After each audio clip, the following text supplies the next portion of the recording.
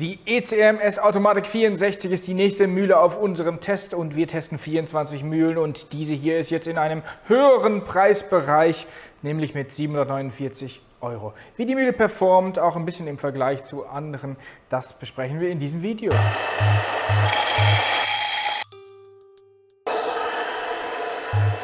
Plus bin dann in der Dosierung des Doppel. Einmal wieder steht eine Espressomühle zwischen uns und zwar diesmal die ECM S-Automatik 64. Rund 749 € kostet diese Mühle. Ist recht schlank und überhaupt, was sie sonst noch so kann, wie sie genau breit aufgestellt ist und so weiter. Das besprechen wir jetzt. Lieber Michel, was kannst du uns zu der Mühle sagen? Die Mühle hat eine Breite von 14,5 cm, ist also, wie Benjamin schon gesagt hat, sehr schmal, ist 41,5 cm hoch und 20 cm tief. Und hat jetzt in der Version hier vorne eine Steuerung, die erinnert an eine Pitch-Steuerung einer Kaffeemaschine und über das kann man 2 Zeiten einstellen und eine manuelle Funktion. Das 64 mm Durchmesser umfassende Scheibenmahlwerk gehört zu den ja doch etwas schnelleren, lässt sich stufenlos verstellen. Und was malen wir aus in 10 Sekunden, Mische? Rund 27,5 Gramm kommen raus, das heißt, ihr braucht so im Schnitt so 6 Sekunden für eine Doppelportion. Das ist schnell, das macht Spaß. Absolut. Auf jeden Fall auf der schnelleren Seite, ich sage ein oberes Mittelfeld, was die Geschwindigkeit angeht, wobei den großen Vergleich zu allen anderen Mühlen, das werden wir ja noch anschauen. Wir haben einen Bohnenbehälter, wo wir 550 Gramm gerösteten Kaffee reinkriegen und was wir auch immer testen, wie viel Gramm bleibt zwischen Bohnenbehälter und dann den Mahlscheiben an Kaffeebohnen über, wenn wir den Bohnenbehälter wegnehmen, und das sind rund 23 Gramm und das ist so im Mittelfeld. Ja, im höheren, also im negativeren Mittelfeld würde ich sagen, das ist schon einiges, was da zurückbleibt. Das bedeutet eben auch, wenn ihr mal die Kaffeebohnen wechseln wollt, dann müsst ihr irgendwas mit diesen 23 Gramm machen. Entweder die Mühle auf den Kopf stellen, es da herauspopeln oder irgendwie diese Bohnen lösen, und es ist natürlich angenehmer, wenn da nicht allzu viel dazwischen ist. Überhaupt würde ich sagen, ist diese Mühle nicht so gut geeignet, um hier die Bohnen regelmäßig zu wechseln, denn es gibt wohl keine Mühle im ganzen Feld, bei der es so aufwendig ist, den Bohnenbehälter zu entfernen. Also das grenzt an Bodybuilding, was du da gemacht hast. Ja, wirklich. Ich kann nicht. Man kennt das ja, dass Dichtungen eigentlich, der Bohnenbehälter wird meistens so eingesetzt und dann ist die Dichtung unten am Rand des Bohnenbehälters, obwohl ich mir da immer nicht ganz sicher bin, du hast das vorher wunderschön gesagt, wenn man Wasser mahlen möchte, braucht man eine Dichtung. Ich weiß nicht, warum da genau Dichtungen rein müssen, aber das ist ja okay. Ich bin ja auch nicht der Ingenieur dieser Mühle, aber diese Dichtung ist hier an der Seite des Bohnenbehälters und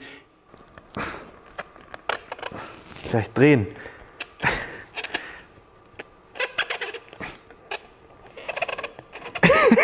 Ich fühle mich echt verarscht. Hast du sie? Ja, das ist ein Kampf. Das ist echt ein Kampf, die rauszukriegen. Und vor allem, dass nicht die Bohnen durch den Raum fliegen. Dass die Bohnen nicht durch den Raum fliegen. Und man kann sie zusätzlich mit einer Schraube fixieren. Also diese Bomben wollte ich gerade sagen. Ja genau, die ist bombenfest gewissermaßen. Dieser Bohnenbehälter löst sich nicht mal nebenher.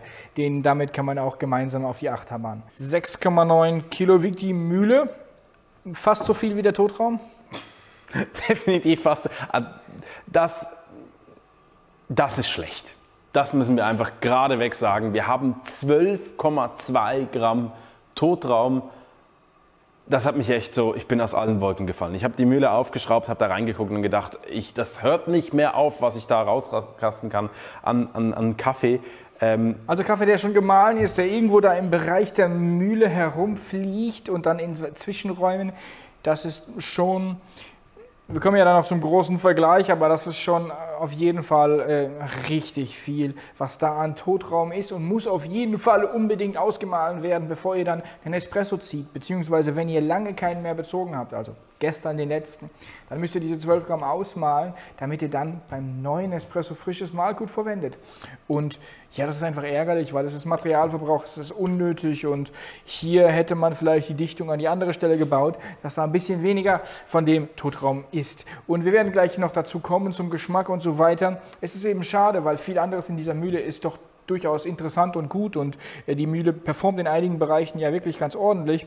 Und hier ist der Totraum wie so ein Hindernis. Da behindert dieser Totraum die eigentlich recht gute Beschaffenheit der Mahlscheiben und so weiter ein bisschen selbst.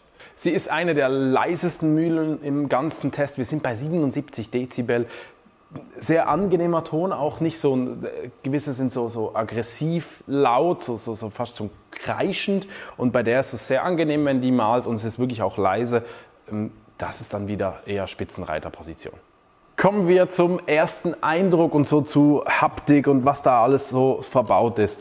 Wir haben die erste Extraktion dann einfach, ja, wie bei allen Tests, einmal Mühle in Betrieb nehmen, 100 Gramm mal durchmahlen, dass sicher keine Sachen mehr drin sind, die nicht reingehören. Wir haben auch Metallpartikel teilweise gefunden, aber das ist halt... Aber nicht in der Mühle. Aber nicht in der Mühle, ganz wichtig. Und auch nicht groß, das waren wirklich ganz feine. Wir lassen das einfach mal 100 Gramm durch. Macht auf jeden Fall auch Sinn für Mühlen, wenn ihr die kauft. Lasst einfach mal 100 Gramm Kaffee durch. Das ist sicher sehr sinnvoll. Und dann haben wir den eingestellten Mahlgrad getestet, und da war sie so fast also zwischen Espresso und Kaffee-Creme-Bereich, war dann etwas zu grob, mussten wir einfach feiner stellen, war einfach ein Referenzpunkt für uns, sozusagen, wie kommt sie aus der Kartonschachtel? Wie kommt sie aus der Kartonschachtel, wobei wirklich ganz wichtig, ne? Es geht nicht darum, dass eine Mühle voreingestellt zu euch kommt, das ist nicht das Ziel, das ist nicht die Aufgabe, das wollen wir hier auch gar nicht suggerieren, sondern wir wollten wirklich mal schauen, wo ist sie, und ihr müsst sie dann noch einstellen, und es kann auch sein, dass eure feiner kommt oder noch gröber kommt. Jede Mühle muss eingestellt werden, und übrigens sagen wir euch auch nicht, welchen Mahlgrad wir jetzt hier anvisiert haben, beziehungsweise wir können es euch sagen, aber es hilft nicht, ihr müsst eure Mühle einstellen, die sind nicht untereinander kalibriert. Also unser Mahlgrad 5, den wir jetzt eingestellt haben, ist bei euch nicht Mahlgrad 5. Das heißt, stellt die Mühle ein, vielleicht ist das noch eine hilfreiche Richtung, aber ihr müsst sie im Einzelnen einstellen. Mahlgradeinstellung ist so das andere, das ging relativ ordentlich mit dem Mahlrad, das kann man hier ganz angenehm machen, man dreht das hier an der Seite, was ich jetzt nicht tue, weil die Mühle ist natürlich eingestellt, aber das geht ganz gut von der Hand. Ja, absolut. Es ist wie bei vielen, ist so kleine Veränderungen erzeugen schon sehr viele Extraktionsveränderungen auf die Extraktionszeit. Ich lege euch wirklich bei allen Mühlen, wie auch bei dieser Mühle, ans Herz, macht wirklich Kleinstveränderungen. Das macht euch das Leben wirklich viel einfacher. Ich habe vorher sie nochmal nachjustiert, und es braucht wirklich nicht mal eine Viertelumdrehung, es braucht wirklich kleine Umdrehungen, wenn man was verändern möchte. Ansonsten macht die Mühle was her. Ich finde sie schlank, sie ist zwar relativ hoch, aber es ist halt alles sehr einfach gelöst. Das hier ist einfach so ein aufgesetzter Chromstahlhals. Es hat innen ein Gitterchen, was als Flapper funktioniert, also da drückt es den Kaffee raus. Diese Ablage hier ist aus Plastik, die ist in die Füße integriert, und das ist wirklich was mir bei der Mühle aufgefallen ist. Die Füße haben dir gefallen? Die Füße haben mir super gut gefallen, weil die Füße, wir leben oftmals bei Mühlen, wenn man sie anschaltet, dann fängt dieser Motor jetzt an zu arbeiten. Und bei den meisten Mühlen sind ja diese Motoren völlig überdimensioniert. Und das ist ja gut auch wieder für die Umdrehungszahl, ganz anderes Thema, aber bei dieser Mühle sind die Füße wie ein bisschen flexibel, und wenn die anfängt zu laufen, dann macht die Mühle ein bisschen diese Bewegung, aber nur die Mühle, aber nicht die Füße. Nicht die Füße, und auch das ist sicherlich ein Grund dafür, dass die Maschine so leise ist, dass sie wirklich gute Füße hat, und da würde ich sagen, super Arbeit an der Stelle von ECM, was das angeht. Und ich finde auch, ich muss sagen, über Optik kann man sich natürlich immer streiten, aber es ist so eine Mühle, die finde ich sehr schön zu einem Zweikreiser passt. Also die passt einfach dazu, gerade auch bei den etwas kantigeren Zweikreisern. Macht das noch Sinn, und ob es jetzt eine ECM selbst ist oder ob es eine Quickmail ist, die hat eben auch hier, guck mal, diese Luftöffnungen wie bei der ein oder anderen Quickmail, also finde ich, passt jetzt ganz gut zu, vor allem so Zweikreise-Espresso-Maschinen, absolut. Nachdem wir jetzt euch den ersten Eindruck geschildert haben, so, und die wichtigsten Rahmendaten, gehen wir gleich zum ersten Espresso, aber es wird gleich noch richtig detailreich, intensiv. Wenn ihr das alles nachlesen wollt, dann schaut auch unten in der Videobeschreibung, da ist ein Artikel verlinkt. Da haben wir alle Kurven, die wir nachher noch besprechen werden, aber auch sonstige Fakten zusammengefasst und gehen zum Teil noch ein bisschen mehr in die Tiefe, als wir das jetzt hier in diesem Video schaffen. Also schaut euch das an und schaut auch in die Kommentare, und schon mal jetzt eine herzliche Einladung an alle, die die Mühle haben. Wir schildern natürlich wie immer unseren Eindruck mit dieser spezifischen Mühle. Vielleicht habt ihr einen eigenen Eindruck, eigene Erfahrungen. Dann schreibt das in die Kommentare, damit ein möglichst breites Meinungsbild auch entsteht. Und ja, Menschen, die sich interessieren für diese Mühle, eben auch aus den verschiedenen Erfahrungen dann eben sich ein eigenes Bild bilden können. Gehen wir zum Espresso.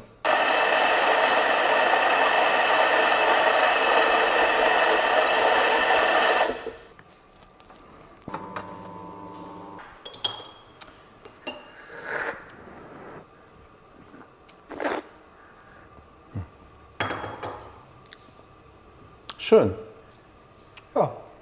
Sehr schön. Das muss man wirklich sagen. Also wir kommen gerade noch zu den Details der Kurven, aber schöner Espresso. Das haben wir auch bei der Degustation der 4 Mühlen wirklich festgestellt. Diese Mühle macht einen schönen Espresso. Ja, immer wieder. Ja. Wobei eben ganz wichtig, Michael, was hast du gemacht? Du hast 12 Gramm ausgemahlen. Total wichtig. Du hast also wirklich Kaffee ausgemahlen, also diesen Totraum geleert und dann hast du den Espresso bezogen. Ja. Muss man jetzt nicht unbedingt, wenn man Bezug hinter Bezug nimmt, aber muss man natürlich machen, wenn man die Mühle verstellt, weil dann hat man ja einen anderen Mahlgradwunsch. Ist übrigens auch ganz wichtig beim Einstellen der Mühle überhaupt, dass man das immer im Hinterkopf hat. Wenn ich eine Verstellung mache und ich habe hier noch einen großen Totraum, den ich habe bei dieser Mühle, dann muss ich diesen Kaffee erst entnehmen, um dann den effektiven Mahlgrad oder die Verstellung eben auch in der Tasse dann eben zu erleben oder dann in der Extraktion. Das ist wichtig zu bedenken, aber dann haben wir doch recht viele Espressi getrunken und ich muss sagen, ich finde das recht interessant. Ich habe dir das ja eben schon gesagt, bei dem Blick auf die Kurven. Ich finde die relativ interessant. Diese Mühle tatsächlich für Filterkaffees auch? Vielleicht. Das können wir noch nicht sagen. Haben wir nicht ausprobiert. Von der Theorie. Von der Theorie her.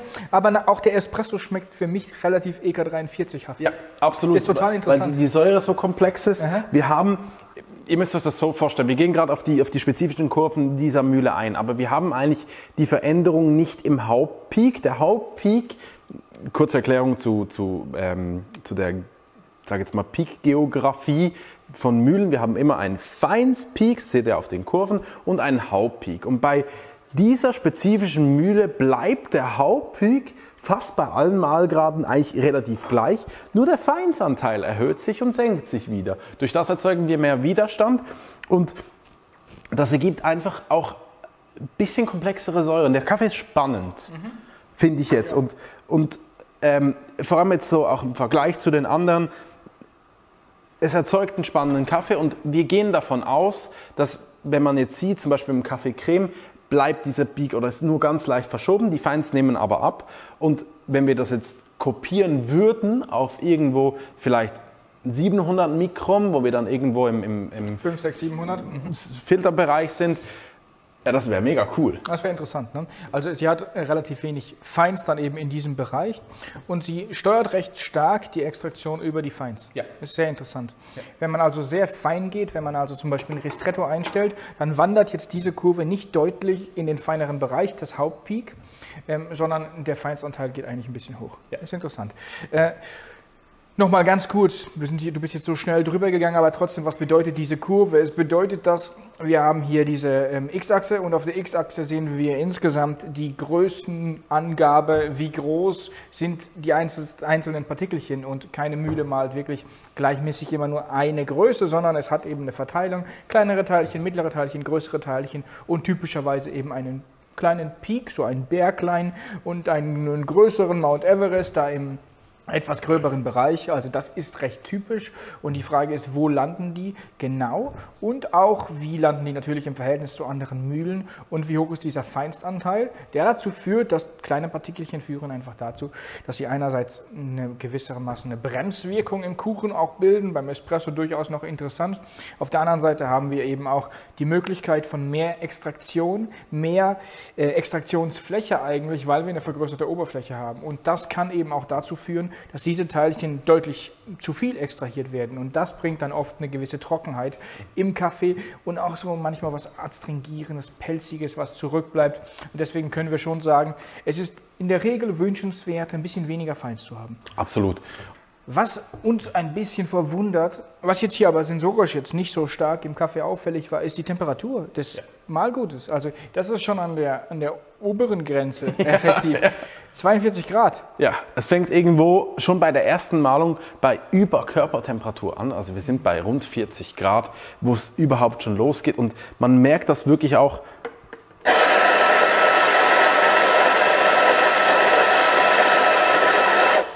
Ich male jetzt hier einfach mal rein, halte meinen Finger rein und merke wirklich, hey, das ist wärmer als meine Körpertemperatur. Und das ist für uns ein bisschen unverständlich, weil erstens, Mahlscheiben sind sehr groß und irgendwo gibt es da Reibung, die diese Wärme erzeugt. Fass mal den Becher an. Das ist interessant. Hast sogar jetzt. Ja, und man muss sagen, natürlich irgendwo in dem Bereich fangen dann auch schon an, die Stoffe, die da im Kaffee sind, auch zu reagieren mit der Temperatur. Ist jetzt hier nicht negativ. Ja. Also zumindest haben wir das jetzt hier sensorisch nicht feststellen können. Wir können aber auch nicht sagen, wie es jetzt wäre, ob es vielleicht noch besser wäre, wenn die Temperatur anders ist. Wissen wir nicht. Es ist nur auffällig, es ist auffällig im Vergleich zu anderen Mühlen. Es ist recht konstant auf der anderen Seite, aber auf relativ hoher Temperatur. Wir hatten jetzt hier ja wieder eine gute Extraktion. Scheinbar haben wir auch damit wieder die richtige Mahlmenge getroffen, aber das war nicht in allen Fällen so. Du hast 18 Gramm eingestellt und hast dann in einem Testlauf mal 10 hintereinander gezogen und da hatten wir schon eine relativ hohe Schwankung mit einer Standardabweichung von 0,86, glaube ich. Also durchaus recht viel Abweichung. Ja. Was war so die Range der höchsten und niedrigsten? Ja, irgendwo zwischen, das fängt so bei 17,7, 17,9 und geht teilweise über 19 Gramm. Und das ist einfach, das ist zu viel. Wir haben natürlich die sensorischen Tests, wo wir den Kaffee degustieren, natürlich immer abgewogen, weil das muss ja fair sein über alle Mühlen. Und mit dem 10-fach-Test dieser Mühle, natürlich auch immer mit einem ordentlichen Abstand dazwischen, dass wir nicht diese Mühle überbeanspruchen, sondern so im normalen Range, da war sie einfach nicht so präzise, wie wir uns das gewünscht haben. Also hier würde ich einen Becher nehmen. Würde ich auch einen Becher nehmen, um dann eben genau abzuwiegen, um dann wirklich die 18 Gramm vielleicht zu erwischen, um dann auf den Punkt dann eben auch wiederum den Espresso ziehen zu können und dann eben das gute Ergebnis in der Tasse zu haben. Wir kommen zu den Auswertungen der Kurven und wir fixieren uns da immer auf das Standard-Espresso-Rezept, was wir so als Alltag verwenden, 18 Gramm in, 45 Gramm out und haben dann in Zusammenarbeit mit der ZHW und vor allem auch mit Dr. Marco Wellinger einmal diese Partikelverteilanalyse gemacht und wir konzentrieren uns da auf 3 Werte. Der erste Wert ist der sogenannte X50-Wert. X50 heißt nach Gewicht der Partikel, wo ist der Mittelpunkt, also auf wie viel Mikron sind 50% der Partikel nach Gewicht gemessen größer und 50% der Partikel kleiner. Bei dieser Mühle ist genau dieser X50-Wert bei 3,59. Also damit kann man so ein bisschen was anfangen oder nicht. Es zeigt aber oftmals, je höher dieser Wert ist, also sobald er irgendwo weit über 300 liegt, desto weniger Feins. Und das haben wir hier bei dieser Mühle effektiv. Wir haben nur 16,7% Feinsanteil. Feins sind Partikel auf dieser Kurve, die unter 100 Mikron Durchmesser haben. Und das ist wirklich wenig. Das ist sehr, sehr wenig und das erklärt dann auch ein bisschen dieses ja doch durchaus interessante Geschmacksbild, ein bisschen mehr vielleicht auf der komplexeren Säureseite, ziemlich interessant, um bestimmte Sachen herauszuarbeiten. Wobei ich jetzt hier auch sagen muss, mir hat auch die Textur immer recht gut gefallen. Ja, also das ist vielleicht nicht ganz so dick und fett, sondern auch da eher mehr so auf der eleganteren Seite, aber absolut interessant. Schaut man auf die Breite des Grobpeaks, da sind wir dann ein bisschen breiter. Ja. Das ist dann aber natürlich auch wie auch eine Konsequenz, dass wir dann ein bisschen eine breitere, weniger spitze, hohe Peak-Ausschlag haben an dieser Stelle. Da haben wir mit 286 Mikron, das ist gemessen, das sind 60% dieses Hauptpeaks, das heißt vom Mittelpunkt 30. Das ist okay, grundsolide, aber wie gesagt, wir ziehen daraus Schlüsse, man kann darauf sensorische Schlüsse ziehen. Es stimmt nicht immer ganz, aber es gibt einfach mal ein Anzeichen, wo bewegt sich diese Mühle. Und wie wir gesagt haben, sensorisch ist der Kaffee eher spannend.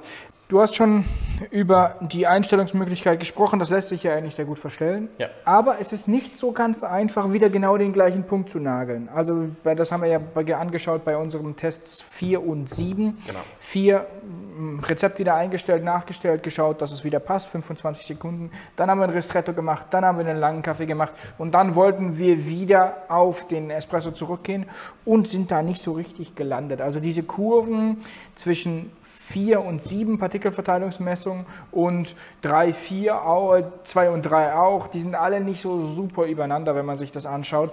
Nicht so einfach ganz genau gleich immer den Mahlgrad da zu nageln. Es gibt keine Digitalanzeige hier an der Stelle. Es gibt hier nur diese Markierung und dann eben diese Weiterdrehmöglichkeit. Man weiß nicht so genau, wo man ist und es ist auch schwierig, sich das zu markieren. Also da ist vielleicht noch Potenzial, vielleicht das noch ein bisschen genauer auch zu kennzeichnen oder ich weiß es auch nicht. So war es für uns nicht ganz so einfach, wieder den gleichen Mahlgrad an der Stelle zu erwischen. Bevor wir zum abschließenden Fazit kommen, das Display, ich habe vorher gesagt, es sieht aus wie eine PID-Steuerung bei einem Siebträger, ist auch nicht ganz so, also man kommt in die Programmierung rein, man geht dann auf Stufe 2 über das Plus, man kann dann Plus-Minus einstellen und muss dann wieder zurück und ja, ich glaube, da ist die Technik einfach heute viel, viel weiter, dass man das viel einfacher lösen kann, als es hier gelöst ist. Ja, das sind so Kleinigkeiten, wo ich einfach denke, das könnte man heute, vor allem in dem Preissegment, besser lösen. Ach, jetzt bin ich schon wieder rausgefallen. Beides. Minus, Plus, bin dann in der Dosierung des Doppel und wenn ich es wieder einfach sein lasse, bin ich schon wieder raus. Das geht aber so schnell, ich muss da echt schnell sein. Also ich kann es euch nicht mal in aller Ruhe erklären, aber beides, Minus, manuell kann man auch einstellen. Jetzt bin ich hier auf dem Zweier, jetzt will ich den verstellen, habe den verstellt, muss nochmal kurz warten, zack und zack. Gut, wenn du an der Stelle so hinschaust, muss man sagen, die Plastikschale müsste auch nicht eine Plastikschale sein. Das passt irgendwo nicht zum Gesamtsetup. Aber könnt ihr auch ersetzen, könnt ihr verändern. Und dann ist das eine interessante Mühle, hat so ihre Schwierigkeiten, ist sicherlich nicht für Single-Dosing geeignet aufgrund des krassen Totraums, muss man doch so klar sagen. Die Espressi waren aber gut, Temperatur in der Mahlung ist recht hoch gegangen, schon auffällig, müsste man genauer anschauen, wie das sich eben auch genau sensorisch auswirkt. Wir haben jetzt hier kein deutlich schlechteres Ergebnis festgestellt, also die Espresso waren in der Regel in Ordnung, ein paar Ausreißer, aber das würde ich eher zurückführen auf die Schwankungen an der Stelle bei der Mahlgutmenge. Sie hat einen Bohnenbehälter, wo ich mir einfach so denke, das ist für mich eine Fehlkonstruktion, weil wenn ich wirklich, ich kann es ja auch noch mal versuchen, ob ich es dann... Lass es, wir haben das doch schon längst aufgenommen. Also ist ein bisschen schwierig, das ist so, ja gut, man muss sie nicht im Alltag runternehmen, manchmal muss man sie aber runternehmen und wenn da noch was drin ist, dann muss man wirklich aufpassen, dass das nicht durch die Gegend fliegt. Sicherlich nicht dafür gemacht, regelmäßig auf und zu machen. Da gibt es andere Mühlen, die das besser lösen. Ich würde sagen, das ist so im weitesten Sinne das Fazit. Vielleicht ganz kurz noch, würdest du dir diese Mühle, wäre das was für dich? Was spricht für dich dann eben doch für die Mühle oder kommt sie gar nicht in Frage? Also für mich ist wirklich das Killerkriterium ist der Totraum. Ich finde den Totraum mit über 12 Gramm einfach so unfassbar hoch. Und es ist immer schön, dass ich diese Frage beantworten muss. Und dann bin ich nachher der, der sagt, du hast gesagt, wir sollen sie nicht kaufen. Nein, ich finde, das, was rauskommt, die Partikelverteilung, die ist top und der Feinsanteil ist wirklich Spitzenklasse. Und ansonsten ist einfach dieser Totraum. Ich muss da stehen bleiben und vielleicht ist es halt einfach nicht die modernste Mühle, da nochmal was investieren, aber das gleiche Mahlwerk behalten und vielleicht diese Übersetzungen ein bisschen filigraner machen, dass man es noch ein bisschen präziser einstellen könnte. Dann wäre es eine gute Mühle. Dann wäre es eine gute Mühle oder da ist eigentlich auf jeden Fall viel Potenzial drin. So ist sie mit dem Anschaffungspreis schon relativ teuer und wir haben euch einige Argumente dafür gesagt und dagegen gesagt und am Ende ist es an euch, um euch zu fragen, was ist für euch auch matchentscheidend an dieser Stelle. So viel an dieser Stelle zur ECM S-Automatik 64, die wir hier heute angeschaut haben. Es gibt einen Artikel, es kommen weitere Espressomühlen-Videos schon in den nächsten Tagen und dann werden wir vor allem auch diese Mühle noch anschauen im Vierervergleich mit der Niche Zero, der Eureka Minion XL und der Mazza Mini Elektronik A. Und dann schauen wir, welche Mühlen hier in diesem Grind-Off in die nächste Runde kommen und sich dann eben in der nächsten Runde zeigen werden und dann wiederum in einem größeren Gesamtvergleich. Passt auf euch auf, wenn ihr selber noch ein bisschen mehr dazu lernen wollt, wie man Mühlen einstellt, auch in Verbindung mit der Espressomaschine, empfehlen wir euch unseren Vom Barista Online-Kurs, den habe ich auch unten verlinkt. Da zeigt euch Michel in 35 Einzelvideos, wie genau das alles funktioniert. Übrigens auch ein super Geschenk noch für das, was vielleicht in nächster Zeit ansteht. Weihnachten, Geburtstag oder so, könnt ihr euch mal überlegen. Würde uns freuen und unterstützt auch unsere Arbeit. Danke von uns an dieser Stelle und tschüss, bis bald. Viele Grüße von den Kaffeemachern.